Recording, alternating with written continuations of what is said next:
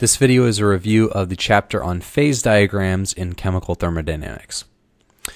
So we have phase diagrams which indicate as a function of pressure and temperature what is the equilibrium or the lowest Gibbs energy phase for a given substance. So we typically have a diagram like this where we graph the natural log of pressure versus temperature, and you have regions where the equilibrium phase is solid, where it's liquid, where it's gas. You also have regions where the solid and gas are in equilibrium, or solid liquid, liquid gas, called coexistence curves. And you have two special points called the triple point, where solid, liquid, and gas coexist, and the critical point, which is the highest temperature and highest pressure value where gas and liquid coexist before the fluid becomes supercritical.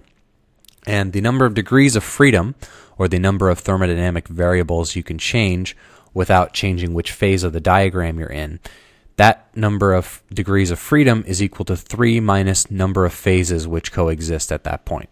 So you have 2 degrees of freedom within a given phase, 1 degree of freedom on a coexistence curve, and at a triple point or critical point you have 0. Okay, for the various phases, as I said, the phase which exists is the one with the lowest Gibbs energy, and the Gibbs energy of the molar Gibbs energy of a phase changes with respect to pressure based off of its molar volume. That is a positive, and it changes with respect to temperature based off of its negative molar entropy. So based off of that, based off the values of molar volume and molar entropy for each phase, is what determines this diagram and which regions are which. So you have this behavior here where you have increasing pressure goes from gas to liquid to solid, and increasing temperature goes from solid to liquid to gas as your molar Gibbs energy changes. The quantity of interest often in phase diagrams is the chemical potential, which is the change in the Gibbs energy with respect to the number of particles in that phase at constant pressure and temperature. So the chemical potential is a function of temperature and pressure.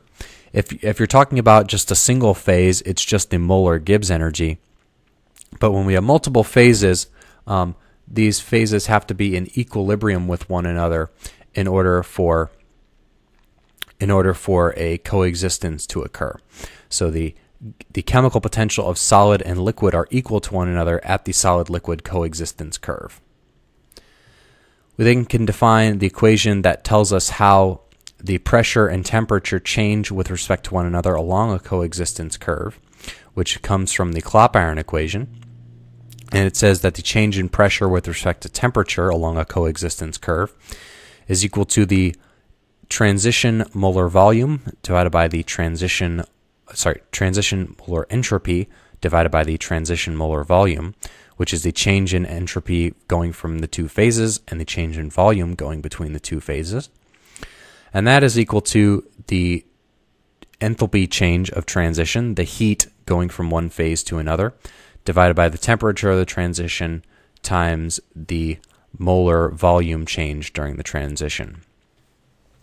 The Clausius equation assumes that your molar volume is going to be fairly constant throughout this phase change, or throughout the phase diagram, which is fairly true for solids and liquids as their molar volumes are fairly fixed. But if you're going from solid to liquid or from liquid to gas, particularly, gases change molar volume a lot, even over fairly small ranges of temperature and pressure. So that gives us the Clausius equation, which is for transitions from gas to another phase, particularly gas to liquid in this case. And it says that the natural log of pressure of the final pressure divided by the initial pressure is equal to the negative enthalpy change of vaporization, the heat of going from solid to liquid, divided by the gas constant, times 1 over final temperature minus 1 over initial temperature. So if you want to know where the pressure of the coexistence curve is going to be at some new temperature, or vice versa, you can plot the natural log of pressure versus 1 over temperature, and that should be a straight line. And the slope of this line, if we measure where the coexistence curve, for example, where the boiling point is at two different pressures, that should be a straight line, and the slope will be the negative enthalpy of vaporization divided by the gas constant. So if we actually measure the boiling point at two different pressures, we can plug that into the Clausius-Clapeyron equation, plot natural log of P versus 1 over T, and calculate what the enthalpy of vaporization is from those two different measurements. We can also calculate chemical potential from statistical mechanics, and that ends up becoming fairly straightforward. It's the negative Boltzmann constant times temperature times the partial derivative of the natural log of the partition function with respect to number of moles, and then we can do some linear transformations, and this is also equal to minus gas constant times temperature times partial derivative of natural log of Q with respect to number of particles, because the Boltzmann constant, the gas constant is just the Boltzmann constant times Avogadro's number. The number of moles is just the number of particles divided by Avogadro's number. So those two values are just related by multiplying and dividing by Avogadro's number on each side.